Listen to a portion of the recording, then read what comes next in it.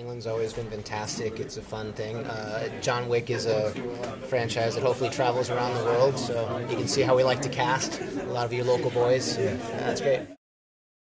Obviously, a good part of John Wick's persona is Keanu Reeves. I think the empathy, the passion for the project, the creative collaborative effort that he brings always makes it a pleasure. I mean, we wouldn't be doing this if we didn't really enjoy the process. So.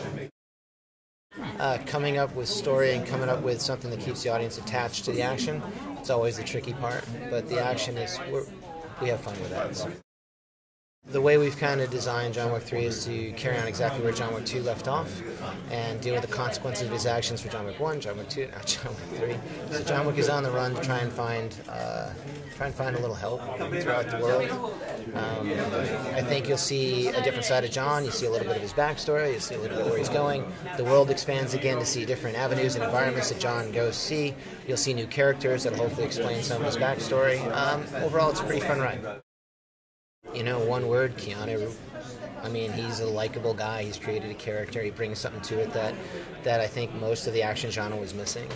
You know, that accessible, slightly fractured character, you know, that you feel empathy for, but at the same time you think you can kick a little ass. So.